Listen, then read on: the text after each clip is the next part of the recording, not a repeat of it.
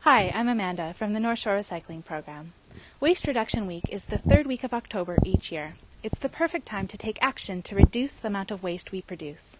Take some time this week to consider ways that you can reduce waste at home, at work, at school, and in our community. The changes we make, big or small, really do make a difference.